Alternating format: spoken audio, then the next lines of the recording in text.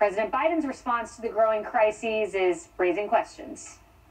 When Russia was getting aggressive around Ukraine, the president was out every couple days telling Putin, don't do it. And now China is getting aggressive around Taiwan, and we're not hearing anything like that from the president. Oh, beg to differ. We've been standing up here for almost a week, Peter, talking about our concerns about what China was preparing to do. I stood at another podium not long ago, and much of the same way we reacted then, we're reacting now in terms of being honest and transparent about what's going on and calling it out for what it is. So I'm afraid I just challenged the premise of your question.